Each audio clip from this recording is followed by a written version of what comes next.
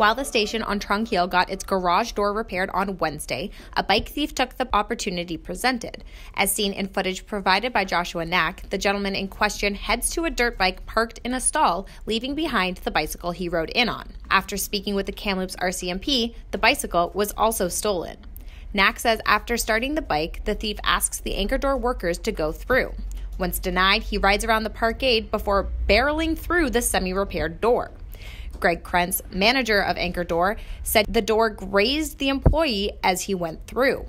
RCMP confirmed the stolen bicycle was returned to its owner, and the stolen dirt bike was also recovered near the 1300 block of Selkirk Avenue in a back parking lot. The thief is still at large. For Castanet Kamloops, I'm Brianne Foley.